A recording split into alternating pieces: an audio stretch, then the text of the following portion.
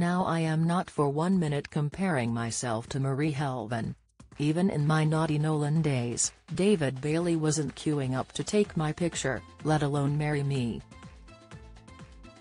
Nevertheless, seeing photos of the 71-year-old fashion model, once married to the photographer, looking absolutely gorgeous in a new Valentine's lingerie campaign following a breast cancer diagnosis and mastectomy in 2022, placed us firmly in the same camp, the survivor camp.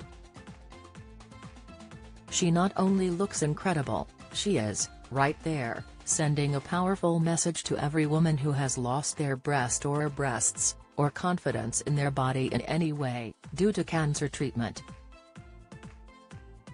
She is celebrating what she has overcome and what she still remains, for all that trauma.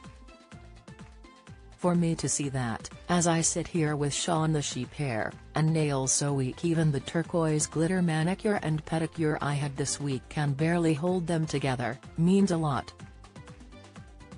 We'll let you off the ridiculous level of gorgeousness, Marie. When I had my own mastectomy, they didn't do immediate reconstructions, and for 2 months afterwards I couldn't let Brian see. Although he was amazing, I felt embarrassed. Later, I had a laugh with my prosthesis. On tour with the girls, I lost it one night out drinking with the band. I thought it was going to end up signed on eBay. Thankfully, I'd put it in the bottom of my suitcase and I announced I'd found it to the whole tour bus. For me, reconstruction, when I eventually had it, actually after Brian passed away, so it was for me alone, helped me feel better about myself. I'm always moved to hear older women say they're past having one. Everyone makes their own decision, but if you want one, you're never too old.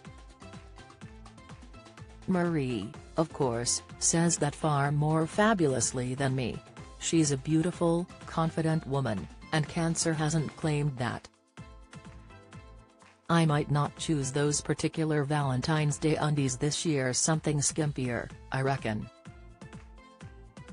But I choose her courage and self-belief every day.